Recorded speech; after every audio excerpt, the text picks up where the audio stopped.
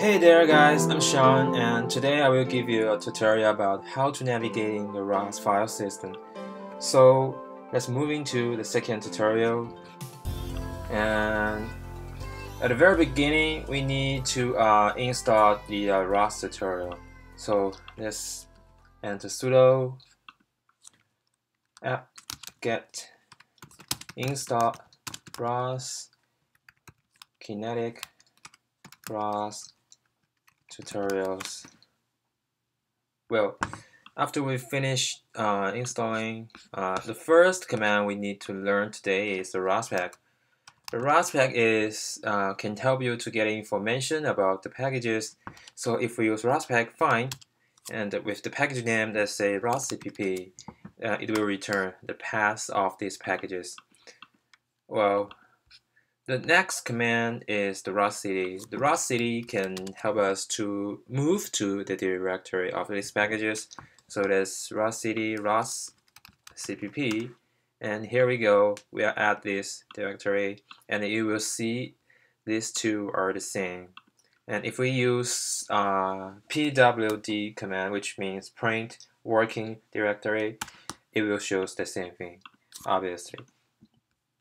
Okay. Let's moving on. Let's scrolling down here.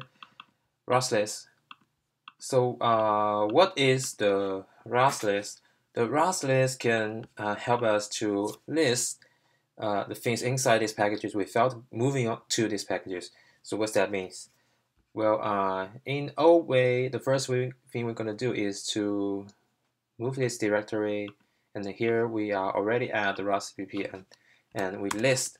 We can see the things here. But if we add our home directory and we want to list, well, it will show different things because the list is only shows the things inside the current directory. So now, what if I wanted to only list this thing, but without moving on to these packages? We have to use ROS list.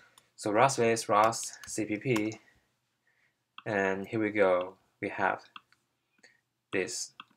That's pretty good. So the last thing I'm gonna show you guys is the ROS tab completion.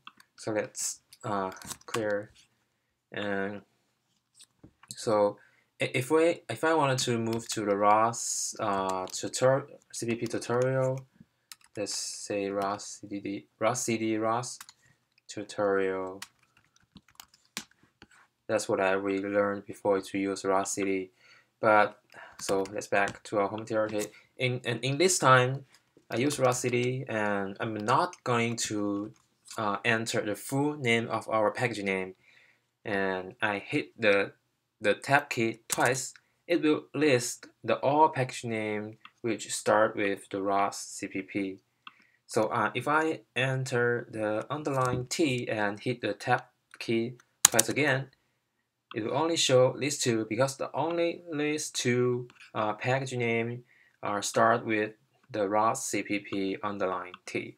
So if I enter one more U and I hit the tab just one time, and it will help me to auto-complete the package name because the roscpp tutorial is the only one package start with the roscpp TU.